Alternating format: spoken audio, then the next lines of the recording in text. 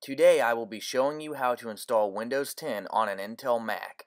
Please note that this cannot be done on the new M1 Macs without a third-party app like Parallels. Here is a screenshot of my Mac with an Intel i7 processor.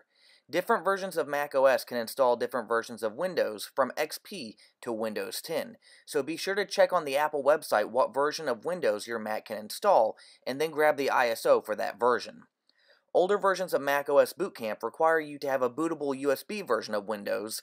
Others require that your Windows ISO be on a USB drive, while the newest version, starting with some versions of High Sierra and all versions of Mojave and onward, only need you to have the ISO somewhere on your main Mac drive.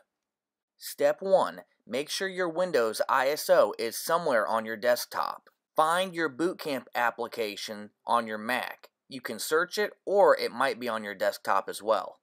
Click and open Bootcamp. You will be greeted with this message.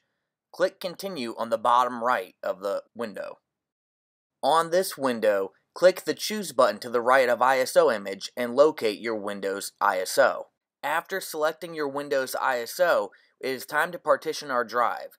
Partitioning is how much of your hard drive or SSD you want to dedicate to Windows. You can make it as big or as little as you wish, but you have to have enough space for Windows operating system to have its own dedicated folders.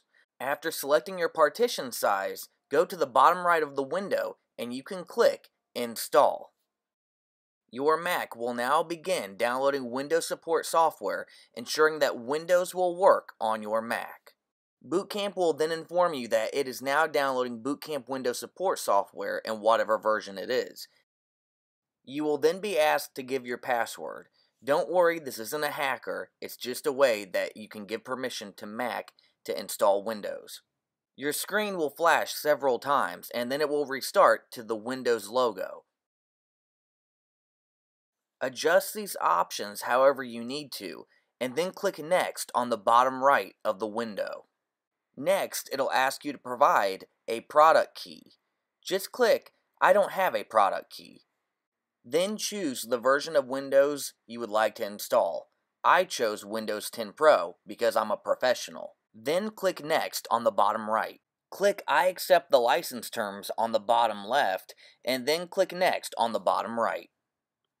This is the part that a lot of people mess up on, so watch closely.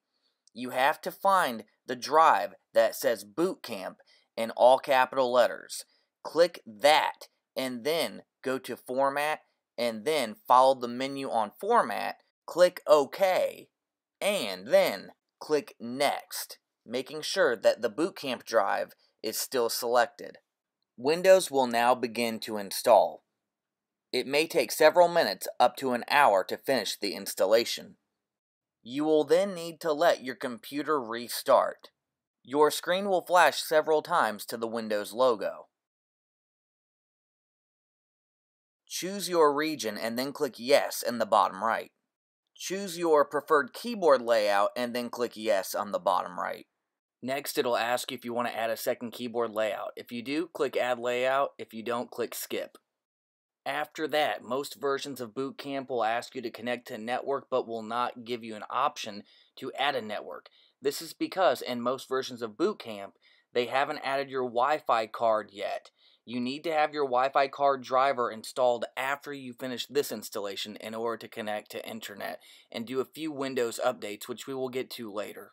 So just click I don't have internet on the bottom left corner. On this window, click Continue with Limited Setup. Type the name you want for your computer and then click Next on the bottom right corner. Create your password and then click Next on the bottom right corner.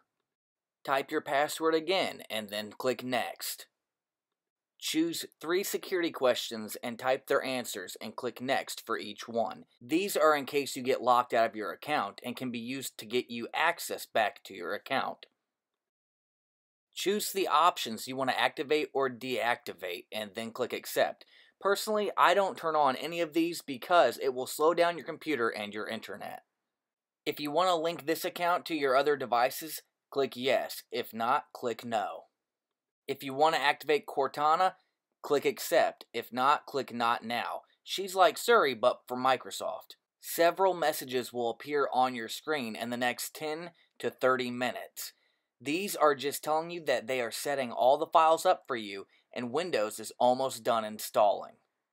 You will be logged in and then a Bootcamp notification will pop up.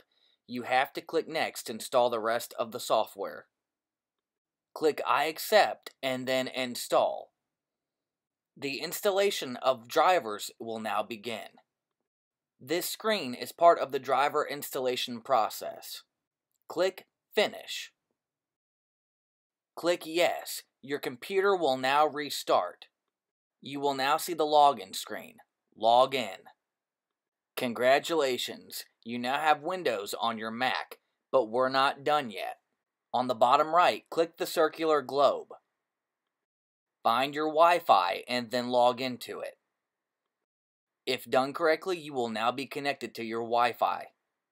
On the bottom left, click the Windows icon, type in Update, and then at the very top, click Check for Updates. Your device will now check for updates that your computer is missing. Make sure to install all of them and do this multiple times.